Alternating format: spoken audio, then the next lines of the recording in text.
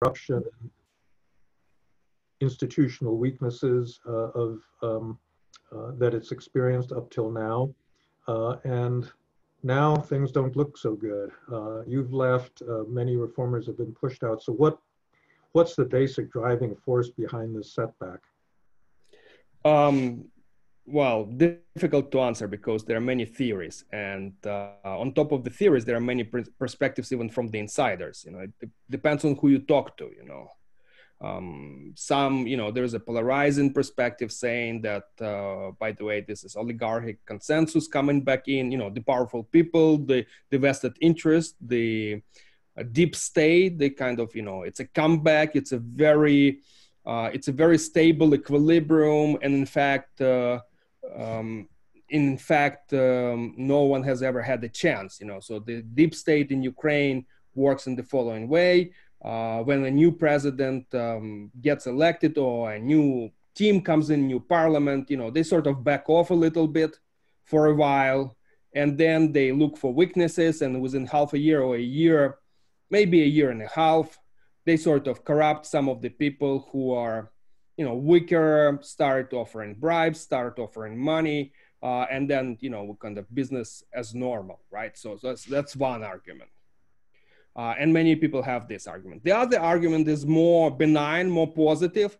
It's that, you know, the team was inexperienced, young, including me. We didn't know what we were doing. And unfortunately, you know, just being good guys and having good ideology and, you know, a lot of enthusiasm is not enough.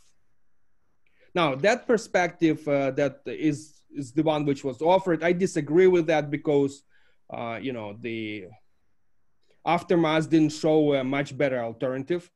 In fact, we don't see that, you know, people who presumably are more professional, you know, are doing much better. So, but now, you know, these are two perspectives, you know, and I think my own perspective is that it's continuation of these leaderless revolutions which are happening in Ukraine. We have seen that in 2004, we have seen it in 2014. In fact, we even have seen it in 1992, if you think really about it. It's not the first change, you know, this time it was not violent, but Zelensky essentially, you know, got his 73%. It's like a revolution. This time it was through voting. Every time we are not ready as a society, every time we start figuring out where we want to take the country after this happens, do we build a European country or do we kind of, you know, more close to Russia? Are we into, you know, are we open to pro-market liberal reforms or not, you know? Okay, we are open, then, you know, do we do them fast? What are our priorities? Or do we take them slowly, you know, and focus more on maybe not markets, not business, but maybe on judicial systems? So all kinds of questions like that, it's every time the same thing, we start answering them. I recently talked to a friend who worked at the World Bank. I asked him, you know, is it typical, you know, in your experience, you know, I've been for 15 years in academia, maybe 20, you have been for 15, 20 years in economic development all around the world, you know, is it typical or is it different? He says, you know, what's unique about Ukraine is this roller coaster. It's either very optimistic, things are looking, you know, great, and we're moving at, you know, unimaginable speeds, and then, you know, 2 years later, it's really depressing, everything is going back. So, you know, it's just another cycle. I think there is a systemic problem behind that, and it's probably cultural. Now, of course, we can and should discuss the oligarchs, the corruption, the vested interest, but I also think there is a cultural problem. Ukraine wants to change, but it's a very conservative and traditional society. It doesn't like change. Innovation is not taught in schools. Intellectual freedom, just agreement to accept a different point of opinion is something which is not very common. So that provides for populists or for whoever, for deep state or whoever wants to destabilize or polarize the society, you know, plenty of opportunities to do it. You just pick up a traditional issue, start debating it, and we are stuck. If you look at the civil society right now in Ukraine, everyone is fighting with everyone. And there's very little constructive agenda. Now, I think it's about to change. Maybe in a year or two, it will again look very, very optimistic. So to me, it's not the problem of Zelensky. It's a problem of this roller coaster. The question is, how do we stabilize it and how we not polarize, but unify the society behind the change which is needed. And in my view, it's pro-market, pro-Europe, pro-West, pro-democracy. Yeah. Well, let's hope. My center at Stanford sponsors a number of leadership programs in Ukraine, and that's certainly been my observation. I mean, we get these young, pretty liberal, pro-Western people, but they really have a hard time cooperating with one another. And that's why there hasn't been a single, kind of liberal party in the parliament that could offer a consistent program and so forth. So that's a cultural issue, I think, that does run deep. But let me just ask a little bit more specifically about how things went off the rails. So, one of the biggest obstacles to reform has been the oligarch Kolomoisky. When Zelensky was first elected, a lot of people were saying, well, he was close to Kolomoisky, but he's the one that has the 70% plus mandate, and he should be able to free himself from that influence. But instead, Kolomoisky has managed to insinuate himself back. He's got his own faction within the Servant of the People Party. How did this happen? And why, for example, why have the other oligarchs not tried to block this? Akhmetov, for example, does not get along particularly with him. I mean, why isn't there some coalition that could have stopped him from reinserting himself into presidential politics and into the parliament? Yeah, obviously you are very, very informed, and you are to the point. Indeed, Kolomoisky is active in the parliament, and he has, what I'm going to say is, I have to say that it's my subjective perception and rumors around, I can't really prove it, but this is what I think currently. So he has a number of people between 40 to 45 that he controls within the Servant of People. And he also has some people outside of the Servant of People. And that number over time has been growing, So you're correct. But at the same time, Akhmetov and others also have their own factions that MPs, members of parliament, who they can influence. And rumor has it that, different powerful people, Avakov, and you can name, these are people who are publicly known, but there are others who are not, people like Pavlyuk. And, of course, there is then Medvedchuk, and there is Poroshenko, and some of them are politicians, but some of them are behind the scenes a little bit. And all of them are, there's money changing hands. Again, I cannot prove it, but this is what everyone is talking about. So, it's a lot of people are on spot contracting, they're for sale. So the question is, who is if everyone is for sale, probably every oligarch gets a little bit of a share, Of course, they are fighting with each other. We can see it in, in TV, media discussions. I think the president and the political elites are interested in a balance. They don't want to, make one oligarch is very powerful at the expense of others. So they're trying to balance. That's one of the, potential reasons why all of them are still influential.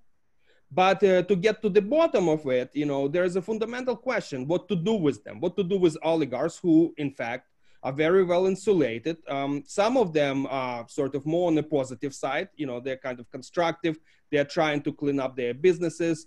But others, like Kolomoisky, their businesses are not auditable. You cannot, you can never imagine that they will be able to sell their business to anyone. So for them and plus they have all the problems with the US jurisdiction, in Europe, legal claims against them, investigations, FBI, and so on and so forth. So those guys have nothing to lose.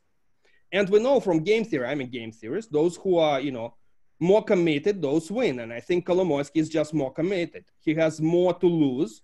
He's fighting for survival. He's gambling for resurrection. And so he's much more aggressive, much more innovative, much more willing to put everything on the stake. And in that way, other oligarchs are saying, okay, wait a second, do I want to be a hero? Yeah, I do want to contain him, but do I really want to be a hero? So I think there is a little bit of that.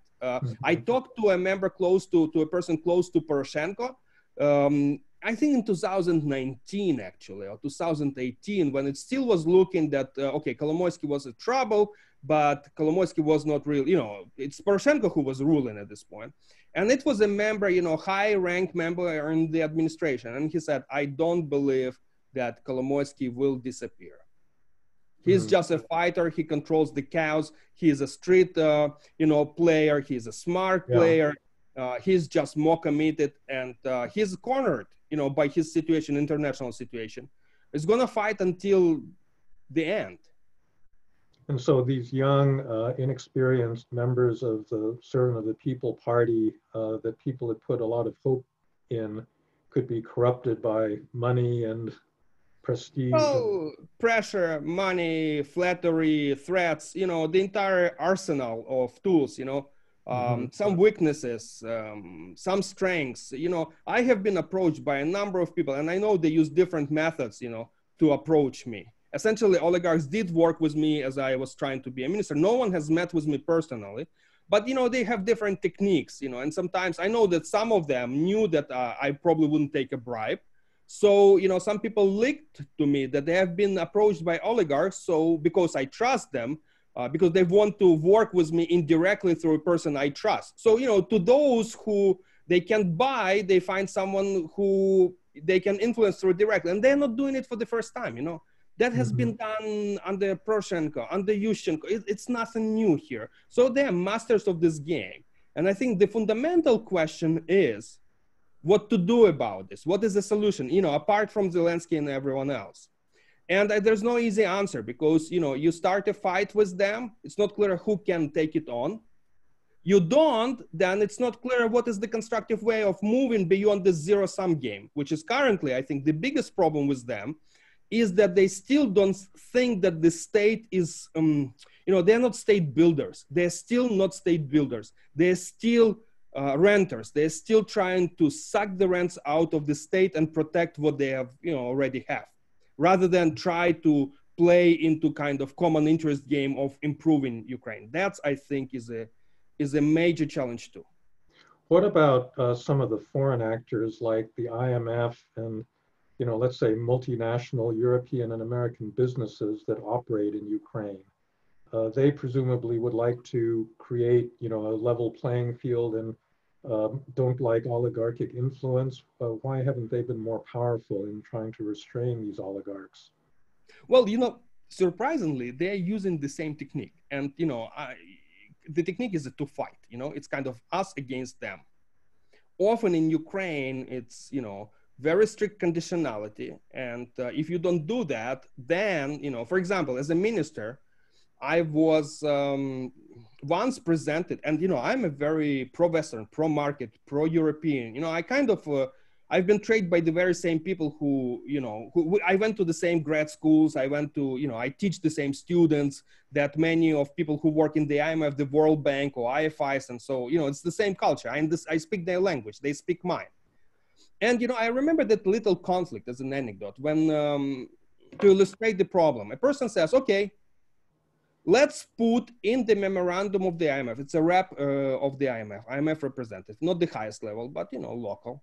Let's have someone from their office, not even the country representative, insisting that we put a ban for people who own money to the either central bank or the banks to participate in privatization. And that's his personal opinion, which is, you can discuss it. But it's unclear if it's constitutional. We need to prove in the courts that these people are crooks or they committed fraud to exclude them from the ability to participate in privatization. I understand they're trying to get at Kolomoisky, for example. That Kolomoisky cannot use the money channeled from the private bank in order to now buy, let's say, Center Energo or some other, major energy companies. I understand that. But it's a little bit like using an axe when you're trying to do a surgery.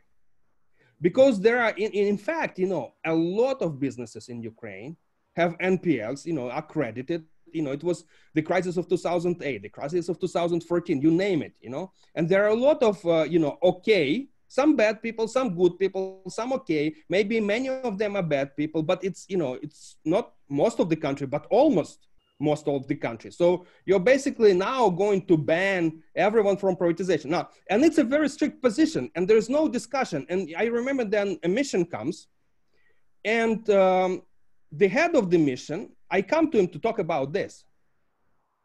And before I can open my mouth, he says, the answer is no. Now, it's a very arrogant attitude, which pisses off the cabinet of ministers there. So immediately on the personal level, you have a conflict.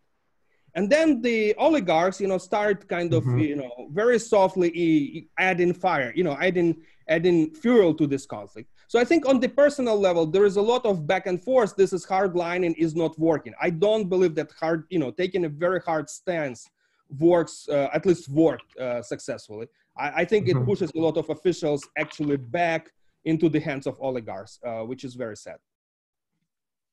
So let me ask you more specifically about one of the big reforms that you attempted and your experience in how that went, which is the land reform. Obviously freeing up agricultural land in Ukraine, I think everybody understood that this was one of the easiest gains that the country could make if you could actually buy and sell land freely, but it was also one of the most controversial ones for a number of historical and cultural reasons. And you also had these really big, organized interest arrayed against it. Can you just talk a little bit about what you were attempting to do, how much you think you accomplished, and if it wasn't enough, what stood in the way of doing that? Okay, great. This is perhaps is the reform which I was interested in, and this was a major, when at that point about to be appointed Prime Minister Hancharuk talked to me about becoming a Minister of Economy and Agriculture. That was a major interest for me. That was the reason that I joined. I thought, guys, for 10 years, we cannot create a basic market. 45% of our export is agriculture. We don't have a free market for land, with all restrictions. Of course, we can trade. People own land, but, it's really trade is all in shadow, substitute kind of forms of property ownership. There's no credit market to it, attached. You cannot use it as collateral. There are no incentives to develop, very myopic approach, very myopic perspective. We have to change it. It's a major driver for growth, And I was very happy when the Prime Minister and the President said, this is a priority number one. This is, we expect, that there were forecasts that it would add 2 or 3% of growth to GDP growth per year, at least in second to third year, So that was a driver. So that looked all good. I accepted this. I said, that's going to be the major reform. And 2 weeks in the office, we push out to the cabinet, the legislation on the land market reform. And the way it works, the cabinet would have to approve it and then submits to the parliament, and it goes. So within 3 weeks, the cabinet approves it and we push it. And after that, it gets stuck. It got stuck in the parliament. And actually, I think we are the only ones who kept it to the schedule. Because the president, the prime minister, myself, and others developed a timeline, like a project management, what needs to be done, in first week, second week, and so on until. So we kept our, side of the bargain. We did it. But even when we were pushing it to the prime ministers, to the cabinets, or, to the cabinet for a vote, there were already a lot of, this kind of little bureaucratic hiccups and things, sort of, let's wait, let's discuss, what if, what about, this, just don't rush. We need to make it, we need to make certain. So, this, the vested interests start derailing it by using the bureaucracy to slow down your process. That's the first attempt. Now, we have been, you can overcome that. And that's why you still, kind of have a chance. But once it got in the parliament, then, the committees, and there were thousands of amendments, filibusters de facto. And the parliament didn't want to overrun it, for political reasons, some of the politicians who are kind of, eyeing the future after Zelensky, some who are just conservative or trying to be balanced, they decided, there's no need to rush. And I think that's when, somewhere in the end of October, the end of November last year, that's where the reform started slowing down. And once the vested interests see that, okay, this is working actually, we managed to scare a sufficient number of MPs, then, then they get encouraged and then it's done. In particular, guys some of the members of parliaments were getting threats individually, or their families in their villages were getting threats. Mm-hmm. So, it's coordination. People got scared that we're moving a little bit too fast, but I think that's the way to do it. Move fast through while you still have power. Once you slow down, then it's done. We slowed down. And then in the end, it's almost completely derailed. It got postponed by a year. Legal entities are not allowed. There's major restrictions, not more than 100 hectares. We can discuss and debate what is the right restriction, but in the end, we are getting nothing. So I think the reform is still going through. The president today made an announcement that the land will be, at least the management of state land will be transferred to local communities, which in my view is a great idea. But you just need to move fast. Now I'm convinced that at least in Ukraine, you should not allow yourself to have any doubt. You pick a course, you do it, because half a year or a year from your appointment, you don't have any ability to do anything. So just slow down, I think. Yeah. Well, that's good advice, I think, for a lot of reformers.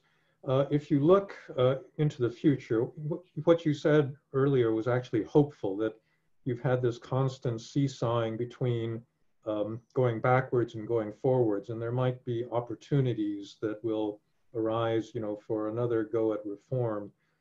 What would your priorities be in terms of things that you needed to fix? Obviously, a second attempt to do the land reform properly would be one of them, but there's other issues. There's a big problem in the Constitutional Court and the fight that they're having now over, anti-corruption and the Anti-Corruption Court. There's a big problem in the gas reform, trying to undermine the board of Naftogaz and so forth. If you had to set priorities for, there are lots of things that need to be fixed in Ukraine, where would you spend your political capital in the future? Excellent question, because even in the Constitutional Court, I think there are at least 5 major challenges. You mentioned anti-corruption institution, but there's also e-declaration, there is land market, you name it. The corporate governance is under attack. The national bank is in the middle of scandal. The budget process is a bit derailed. So, you're at this time kind of the beginning of a cycle where you can go down and create a major structural imbalances in Ukrainian economy, which will later generate a crisis. It will be a bit delayed. So, there are 2 opportunities or 2 scenarios, I would say, if there is when the new wave comes. If it comes as a result of a major economic crisis because of the structural imbalances which can accumulate over the next several years or even faster, no IMF program, no World Bank, it depends, but you can accumulate it. Ukraine has been there many times. Other countries have been there many times. So I think the priorities then will be, unfortunately, again, macroeconomic stabilization. And that's your standard, fiscal policy, monetary policy, budget process, you need to clean that up. But imagine, that's a pessimistic scenario, and unfortunately, it's a realistic scenario. But unfortunately, imagine you in a better world. All this macroeconomic stability, which has been fought for under Poroshenko and under Zelensky too, is not destroyed. And you actually get a window when, for whatever exogenous or endogenous reasons, the economy is looking okay. What should be, let's say, 3 priorities? Infrastructure. That's railroads, ports, roads, but not in general way, let's build a road from school to a village, but let's build a road from a plant to a port, because that's actually a binding constraint on economic development. When I was a minister, it was clear that this is very binding, that some of the metallurgy plants were, for example, it was optimal for them to export raw ore, and they were burning it into metal, losing some money, at least given the current market prices, because they didn't have the capacity to export because the railroad was, didn't have enough trains, essentially. So that's actually a very pragmatic thing which can help economy right now. Second one, of course, is modernization. It has to be a priority investment. It could be foreign direct investment, whatever. But we have about our capital depletion is at 60%. And again, in infrastructure, sometimes it comes up to 98%. And we only have a couple of industries like IT and agriculture, where it is comparable to, let's say, Poland or Slovakia, neighboring countries at 35 to 40%. So we have really depleted our capital. Now, that's on the immediate reforms. Of course, modernization, it comes with, you need some climate, right? And so now immediately we're touching legal reform. If we don't get courts operational we can try whatever we want. So I think these are the three priorities: direct investment in cleanup of infrastructure, and here roads, railroads, and ports.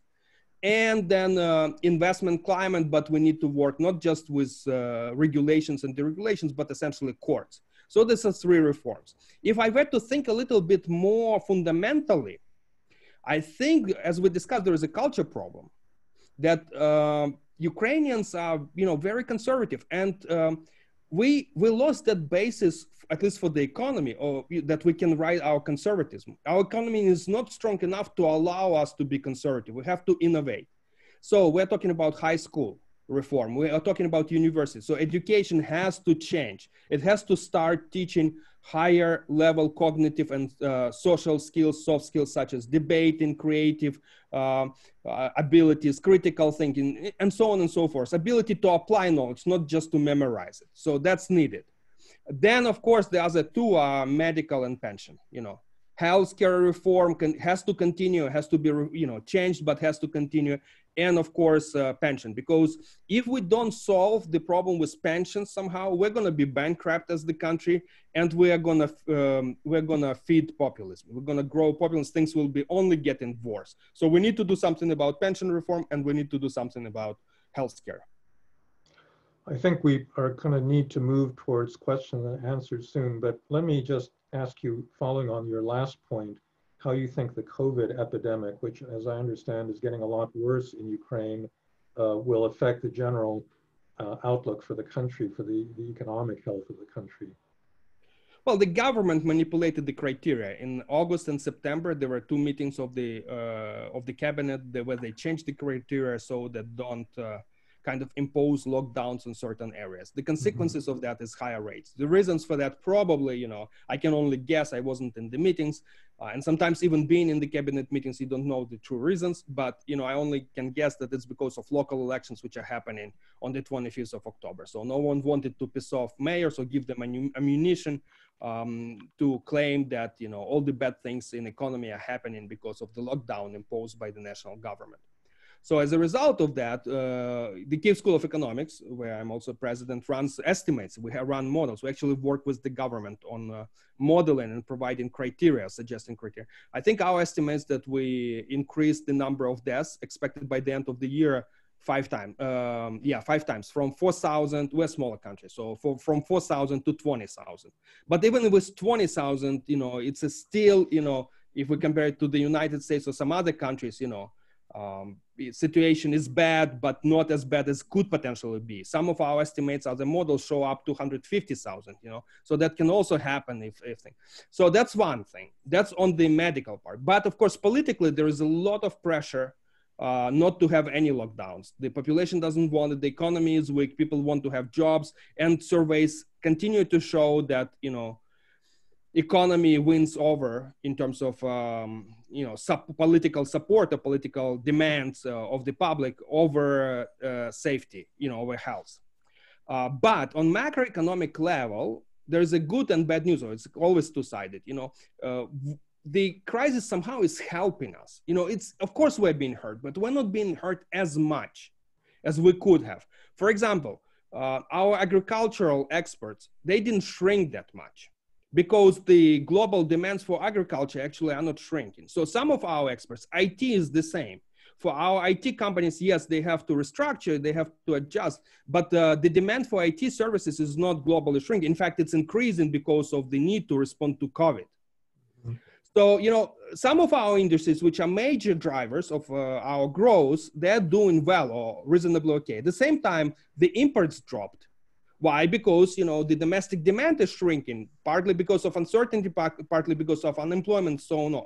So there are behavioral responses. So demand is being delayed. So our, balance of payments, trade balance and so on, they're improving. So that also helps to stabilize or keep reserves of the national bank, despite all the issues that we're having with the IMF. The exchange rate is stable, relatively plus minus, you can talk about it, but it's minor, So we're doing fine macroeconomically. That actually, at the same time, we are getting these political imbalances and some structural economic imbalances which are being accumulated, but they are being masked from the public by this COVID macroeconomic effects for given the specifics of the Ukrainian economy. So I think the good news is that we are doing fine. The bad news is that it helps us to hide our imbalances, and politicians do not feel immediate pressure to respond to them. So we're accumulating problems, and that's the beginning of that roller coaster, you know. Right. Okay, so in the audience, I encourage you to put questions in the chat, and I will try to pose them. We have several already. So one of them is, which reform do you believe is the most effective one that's happened since 2014, since the Revolution of Dignity? What's the biggest achievement? Macroeconomic stabilization, I think that's the biggest achievement. I put it as you know, it's actually three separate reforms. It's the monetary policy and oversight of the banking system in the national bank. This is a proper budgeting process where the budget is being used more efficiently, and you know, there's less corruption in the budget. And of course, and there are fiscal, you know, fiscal consolidation goes there. And then we started cleaning up state-owned companies. You know, Naftogaz is very different. That's not the company which can bankrupt us. In fact, it started being profitable. We start corporatization of other big companies, and you know, some of it is on the way. So these are the major things. So once again, macroeconomic stabilization, which is achieved because of fiscal, monetary, and corporate governance of the state property aspects. Of course, there's been a bit of an assault on the central bank. Do you think it's going to survive as an institution? I mean, the reformed version of the central bank? There's been an assault on every of the three directions. On the national bank, although the policy is not being assaulted, but the team has been assaulted. And the rumor has it that both Rashkova and Sologub, the last remaining two warriors from Gontar-Vasmali team, will be ousted in, you know, very shortly, you know, in the next several days maybe. And now there's a public conflict, you know, between, so we'll see. It doesn't look good, you know.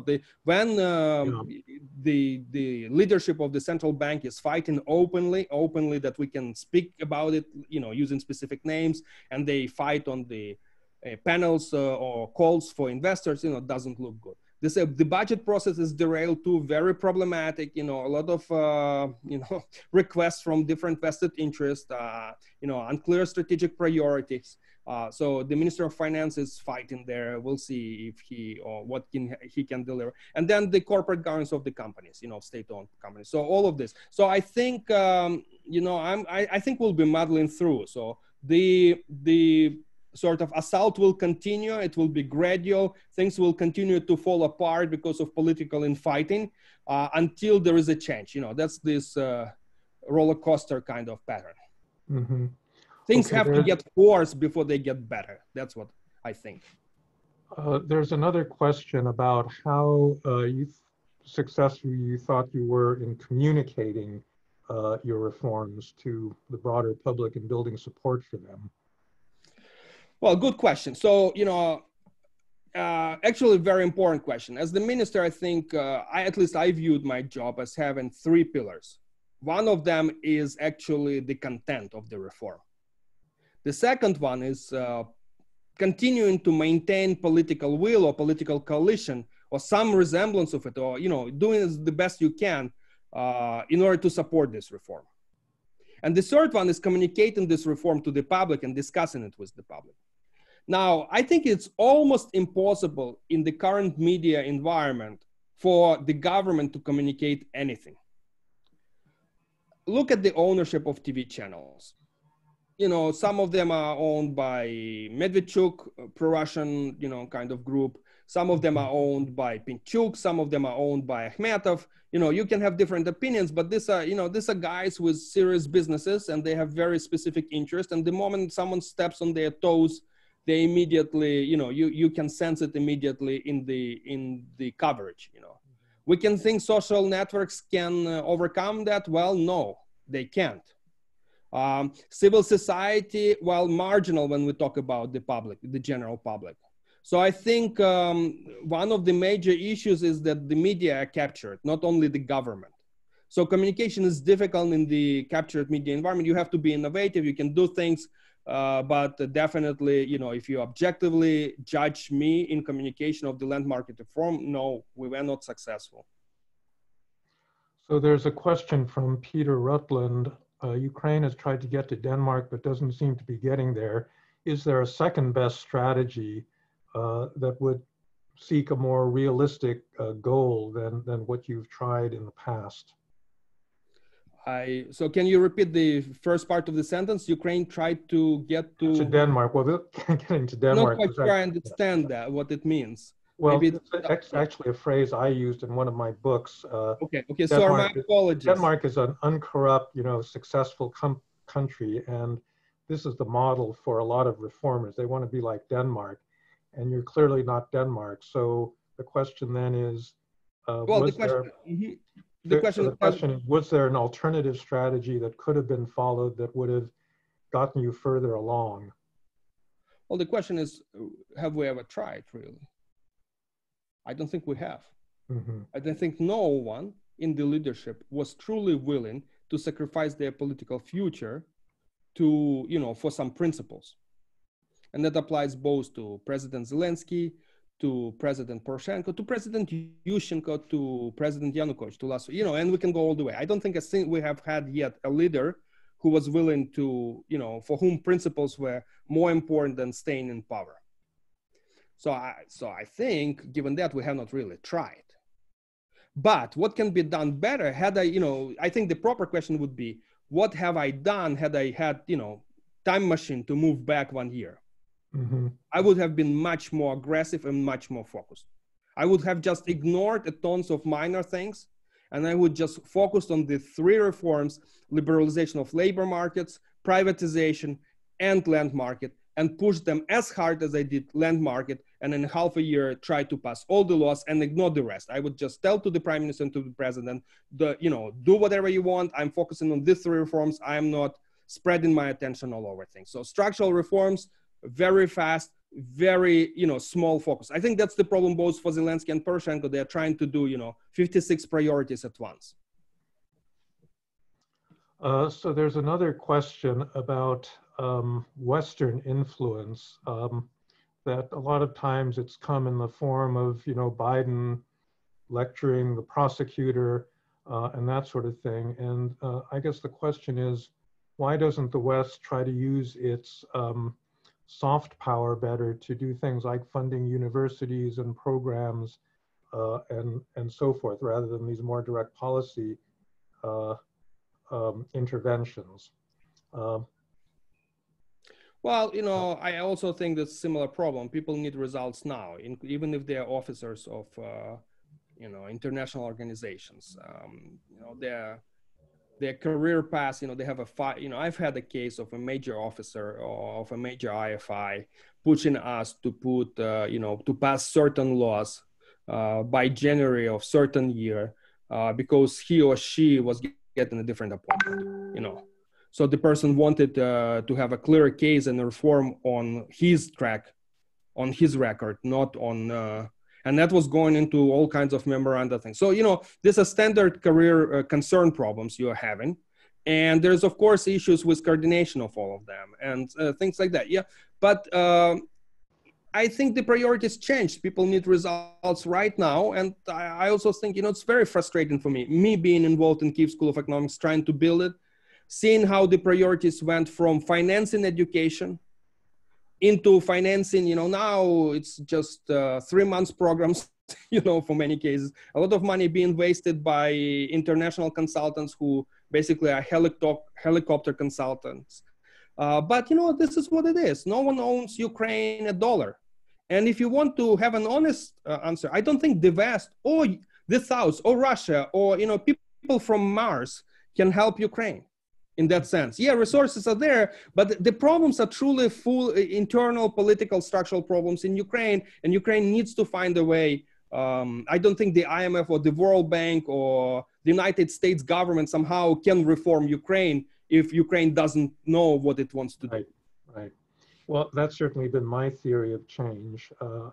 I think giving policy advice or trying to intervene more directly from the United States is just a hopeless and counterproductive activity. And that's why in my center, we focused on building these leadership programs, to train a new generation of Ukrainians that hopefully one day will be able to take responsibility for their own country. And I think, the Kyiv School of Economics also got a lot of foreign assistance, right, in terms of setting the faculty up and, turning it into a, very high quality institution. I was actually, my first trip to Kiev was actually at the school's founding, I believe back in 2005, was it?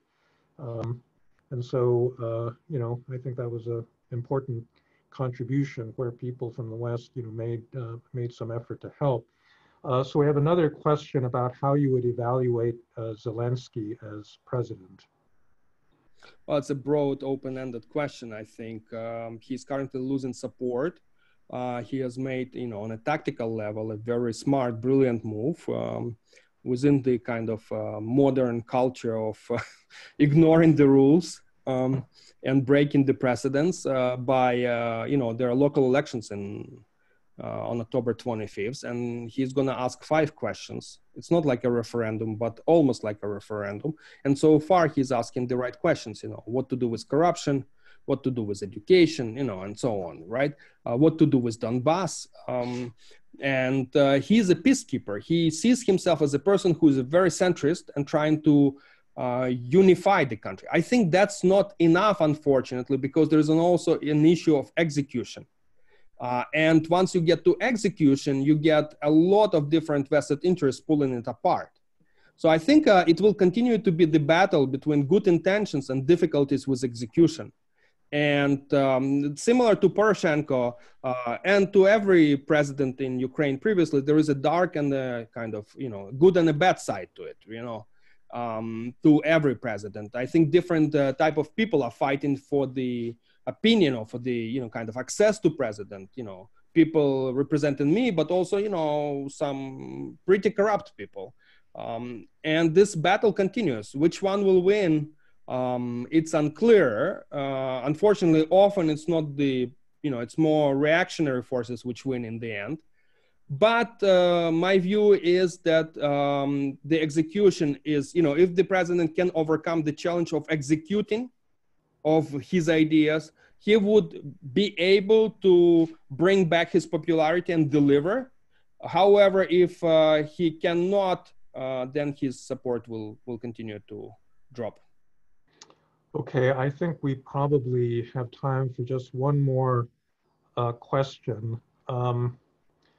There's a question about what can be done in Ukraine to deal with oligarchs and their media power that doesn't involve restrictions on basically freedom of speech. Is there anything that can be done? Actually, I'm in favor now, that's going to be very unpopular, of some restriction of freedom of speech. Because, I'm going to write a paper showing that some of TV shows and adversarial debating, if properly framed, actually discourages critical thinking. So I think we need to start thinking, it's happening all over the world, and we need to start thinking clearly or carefully about what it means, what we censor and what we don't, and how we find the balance. Because clearly we have examples of censoring things, For instance, you cannot curse, on TV in Ukraine, your license will be, or you cannot advocate against, lies, you cannot advocate against COVID, or you cannot argue that COVID is some kind of conspiracy theory, you can lose a license for that if you're doing damage, And you can see that Facebook and Twitter started, censoring some political posts, even of presidents of the leading countries, including the United States. So that issue is there. We need to think, we cannot just say what we can do. I think you have to approach it from the perspective of censorship or regulations, and you also have to approach from the perspective of the ownership. But that's a policy question. Once you have a policy question, you have a political economy question, because this is actually the kind of last mile protection of the oligarchs. Given that they often control sufficient number of votes in the parliament to be able to stop it, any legislation from being passed, will they be able to reconsider or change the legislation that suddenly they lose this protection? I don't think so. I think TV is more important for oligarchs than members of parliament. And it's actually easier to get a member of parliament if you have TV. We have seen evidence from Latin America on TV being the most highly bribed, officials, right? So I think it's a very challenging question. I hope there will be alternatives. And I think the proper alternative is, of course, civil society. But civil society has to grow up and start talking not only to itself, but also to general public. Start to talk about issues which concern people, let's say in villages, and drop this elitist perspective. I think so. The most effective answer to that is to grow new generations of opinion leaders, but they have to become they have to stop being elitists. Right. Okay, so I guess the last final question is, would you go back into government if you had another chance? Well, whenever I'm asked this question, or I'm asked another question, even the night before the appointment, whether I'm being considerate or would I agree, I always, to be a minister, that was a year ago, I always say no. Publicly, I always say no. In practice, it depends on the conditions. For me, the most important thing is if I can make a difference, if I can leave a mark on the development of Ukraine, and whether it is more effective to do it now or later, and in what position. So again, here the question will come down to execution. If I feel that we can do structural reforms and they actually will get done, and there's a possibility that, yes, of course. If the answer is no, it's good for your career, but you will be stuck, then what's the point? Okay, well, I hope the opportunity comes for you and many of the other reformers that have been driven out of the current government, and let's hope that the roller coaster keeps rolling. So Jen, do you want to come back and make some remarks? No, this was, we're really just grateful for the both of you for taking time for this. These are really hard questions, and I'm glad I wasn't the one having to ask them to you, Tymofiy. Thank you very much. So thanks to both of you for being with us today. And we'll look forward to continuing this conversation in the months and weeks to come. And we'll look forward to following your trajectory, Tymofiy. Thank you very much. And thanks, Professor Fukuyama. Yes. Sure. All right. Take care. Okay. Bye-bye. See you all soon. Bye-bye.